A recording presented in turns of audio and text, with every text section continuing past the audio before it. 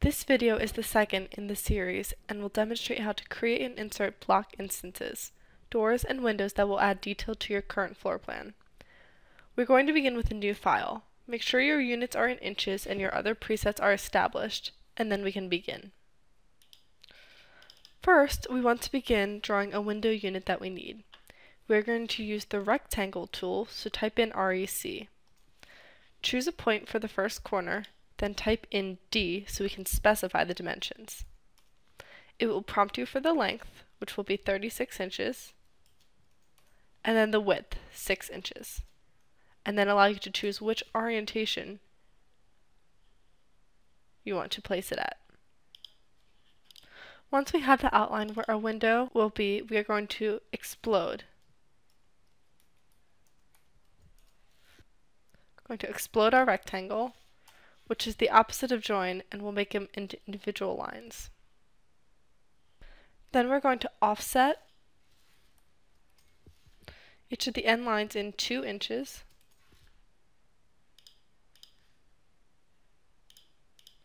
To be the window frame. Then we're going to use our midpoint O-snap to draw a line from the center of each of the window frames.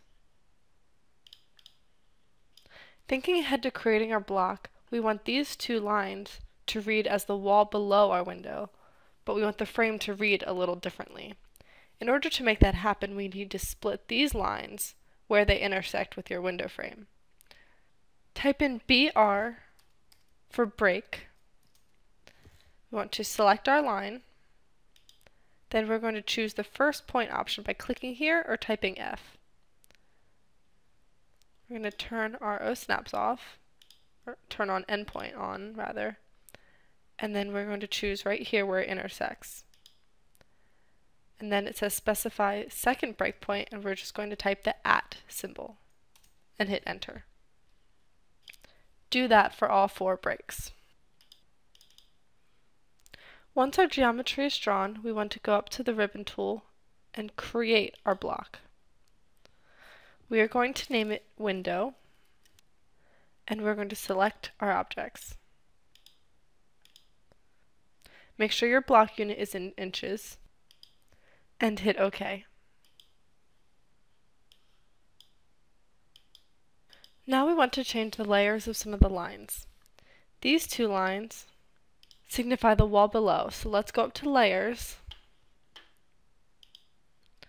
and make a new layer called A wall below.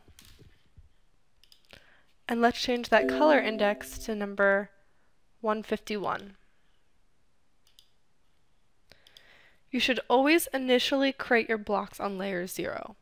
Blocks made on layer 0 adapt to the adjustments of the layer that you move them to, but if you create a block on a layer other than 0, it will maintain the attributes of the original layer even if you move it later.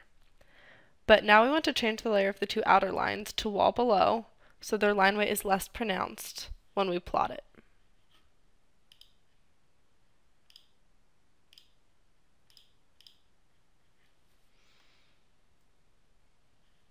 Now, it will be important to have windows of varying length and width, so we're going to add some basic parameters that we will be able to define and change within our file. Highlight your objects, then go to Block Editor and choose Auto Constrain. Then choose Linear Dimension and choose each end of our window width. Drag that dimension out, and then we're going to relabel it width. Then do the same for the wall thickness,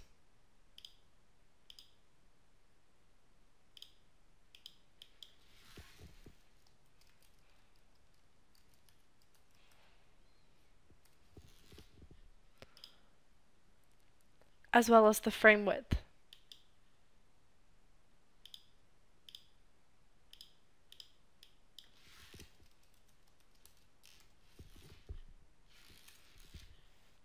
Our last 2 dimensional constraints are going to be dependent variables. We want the frames of the window to be equal to each other, so we're going to call this one, when we make its dimension,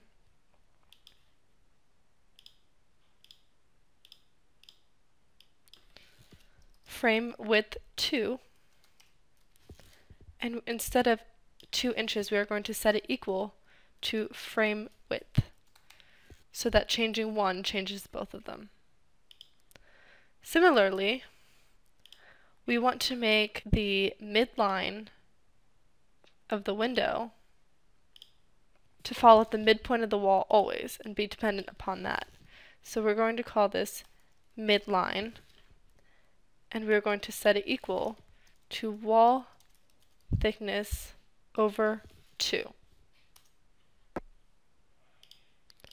And there we have our window block. Hit close here, and then we want to save changes and edit block editor. From here, we can change the dimensions of our window block by selecting it, then going to Properties, and scrolling down to Custom, where we can change the width, or wall thickness, or frame width of our window. Now let's make a door block. We're going to start with another rectangle, so do the same thing,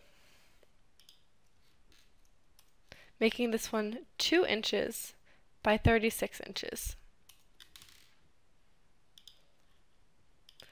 Then we're going to draw a door swing, an arc, shortcut A, and we're going to choose the center option. Choose one end of your door, then specify the radius by choosing the other end of your door, and then hold Shift to make it a clean 90-degree arc. Again, we're going to create a new block and select our objects. This one we are going to name Door Single.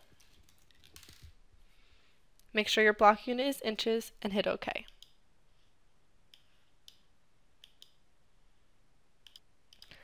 Once you get to this screen, we are going to auto-constrain again, but this time we are only going to select the rectangle of the door and not include the arc. Then we want to put in our linear dimensions of door thickness and door width. If you look next to aligned, you see a radius tool. So choose that, select our arc, and drag out a radius dimension. This radius we're going to make equal to the door width, so that our door swing is always the width of our door.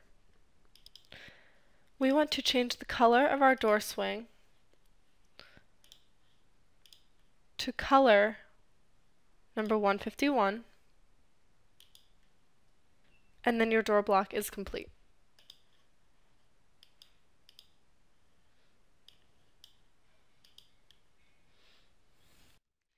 Blocks are an excellent idea for any recurring object in a file, from doors to furniture to sinks and showers. You can copy and paste blocks into any file from the original file, and even pull them into Rhino, though they may lose their parametric abilities. Once your blocks are created, there are several ways to manipulate them besides changing their dimensions. You can mirror a block, MI, by simply choosing your block, hitting enter, and then defining the axis around which you'd like to mirror it. Be sure to specify whether you want it to be a copy or whether you want it to erase the original. You can also rotate, selecting your object, choosing a base point, and then choosing the rotation. And of course, you can always copy and move. It is also possible to add hatching, which is essentially a patterned fill. BH is the shortcut, and you just choose an internal point of a shape that you'd like to fill. Type T or choose settings, and you can change the pattern, the scale and density, and you can even specify the origin in case you have some sort of tiling that needs to be aligned with an edge or a corner. You can change the color and customize all sorts of fills. Insert your blocks into your file by copy and pasting, and adjusting them in as necessary. Once you've done this, your file should be nearing completion, and the last tutorial will be instructing how to set up a layout, scale, and plot to PDF.